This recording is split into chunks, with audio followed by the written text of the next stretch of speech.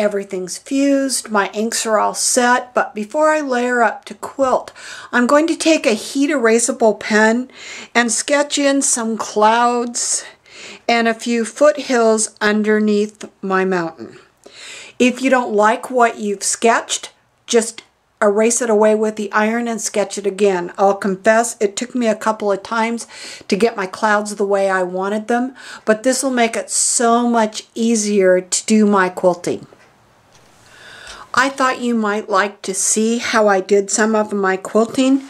As I said before, I used a heat erasable pen to add some lines for foothills and clouds around my mountain, and I used my walking foot and stitched along those lines. I stitched wavy lines kind of resembling wood grain into the window sashing. I did it on this one and here and here. I stitched along the horizon line, and I stitched where the foreground meets the water. Add some wavy lines to the water. Don't stitch through the flowers, but remember to add wavy lines over here also. Make sure that they're right across from each other. I did 4 rows. I stitched along the top of the distant hill. I stitched a few rows of straight stitching, again using my walking foot and my blue border. Using free motion and clear thread, I stitched around my roses and I worked into the centers of some of them. And I don't know how well you can see this. Let me zoom in a little bit.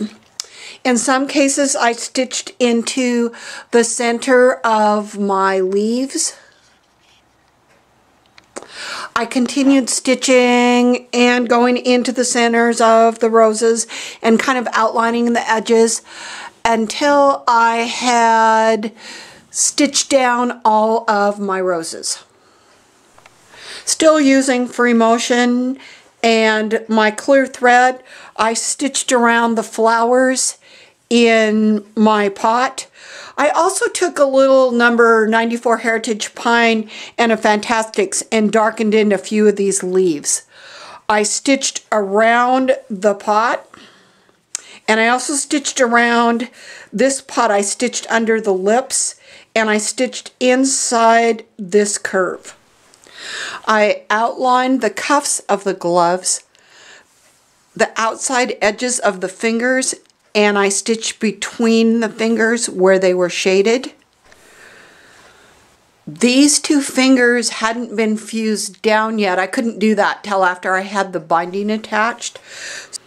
After I finished my binding, I came in and added a little bit more stitching right around the outside edges of these 2 fingers. After I'd finished my quilting, I cut away the excess batting and backing and stitched my binding onto the front of my piece. The next thing I did was to hand stitch down right behind where these fingers go so that I could get these pressed down and get that paper out of my way before I finished stitching my binding. Thanks so much for watching my videos in this series, Master Gardener. If you finish a project, I'd love to see what you did. Please send a picture to my website. Thank you again.